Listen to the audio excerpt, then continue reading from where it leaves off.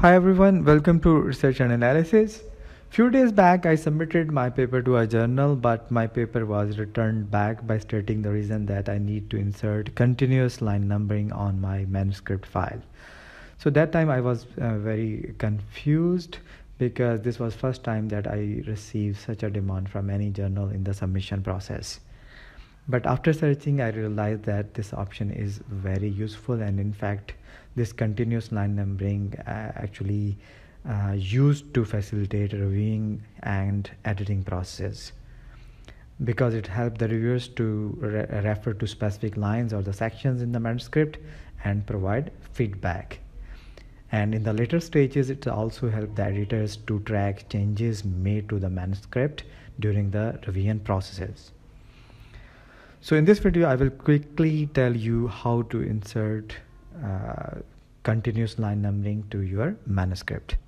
For this purpose, you need to go to this layout option, which you can see on the top of your Word file. Just go to this layout option, and from here you can just click this line numbers. Just click it, and from here you can just click continuous option. Once you click the continuous, you can see a number is appeared against the each line of your manuscript.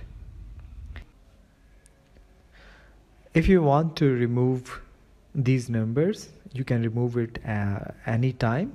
For this purpose, you need to go to again to this layout option. From here, just go to line numbers, and from here you can just click none.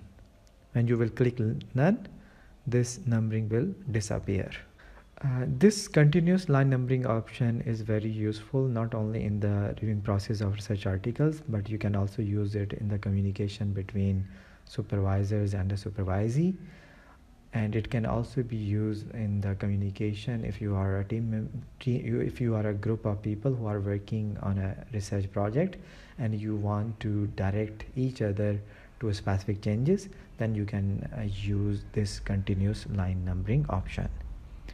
I hope this video will be helpful. Thanks for watching.